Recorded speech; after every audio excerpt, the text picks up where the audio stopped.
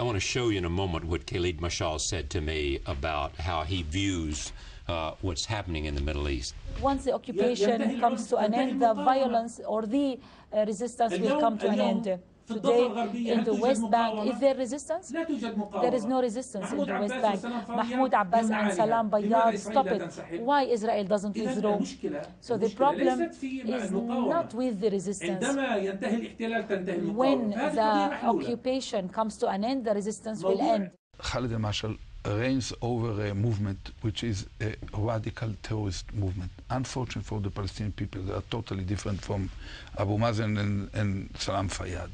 They led terrorist activities against Israeli citizens. They are just in the last few years, last 7 years, they bombarded Israel with Yasser Arafat led terrorist activities against Israeli citizens. You went and negotiated with him. You went and negotiated with him at Camp David and came close, some say, to but at certain political risk. Yeah, at certain point, Yasser Arafat said, okay, I will try. He didn't live up to his commitments, but he said, I will try to avoid terror, to put an end to it, and to try to negotiate some peace.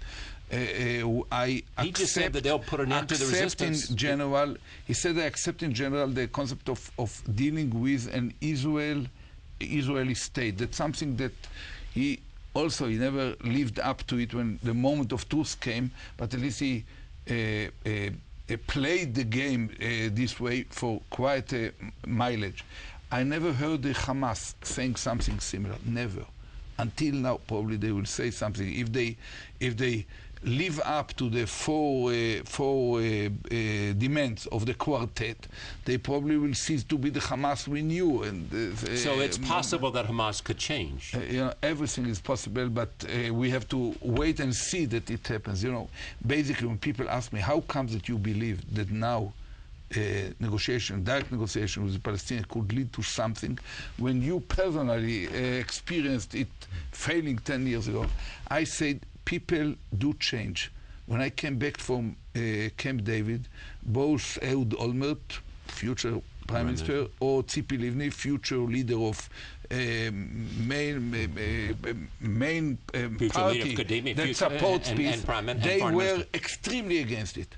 They said it's almost a crime what Barak was ready to do. It ended up that now changed.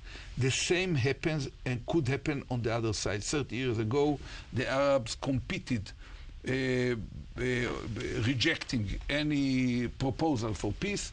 In the last decade, they are competing whose peace plan will be adopted by the rest of the world as a reference.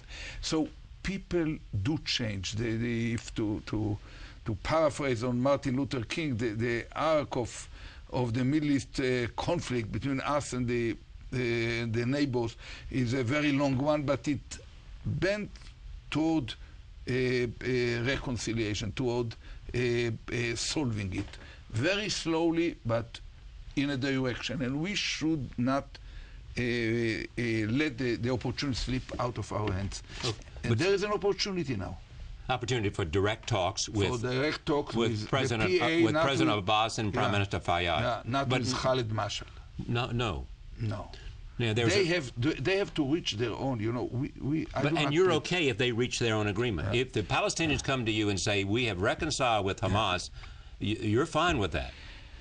Yeah, it's not that simple, but basically we do not pretend to be able to negotiate the relationship between Hamas and the PA. We feel that the authentic, legitimate representative of the Palestinian people is the PA and the Fatah movement. If we involve or try to meddle in this issue, we'll end up somehow making it worse. I don't think that's our role, but they are basically two branches of the same national movement, Hamas and the Fatah. And we prefer, I think that every normal leader in the world should prefer that the PA will take the lead. If they reach certain understanding between them that leave the lead and the legitimacy in the hand of the PA, and they will represent the Palestinian people. We will have, of course, to negotiate with them. But as long as the Hamas is there, there is a major problem, because the reality is that the PA negotiating with us, but they do not control 1/3 of their people, and an extremely crucial piece of land that gives them the connection to the sea and to the rest of the world. That's part of their future state. And I think that basically that's the most important element for us in peace, because we know where basically the domain is that peace could be achieved. It's exactly the same issues were on the table 10 years ago at Camp David or in Annapolis a few years ago.